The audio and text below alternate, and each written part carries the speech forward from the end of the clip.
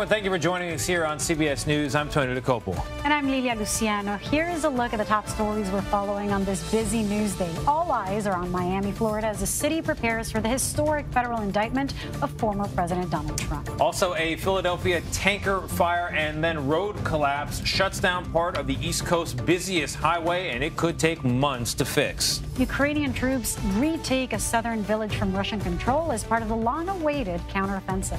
And later this hour, a new kink in the U.S. supply chain. We look at the reasons tens of thousands of shipping containers are left on ships. They're now stacking up at West Coast ports. And the Denver Nuggets are just one win away from the city's first ever NBA championship. That would be a good thing for Denver.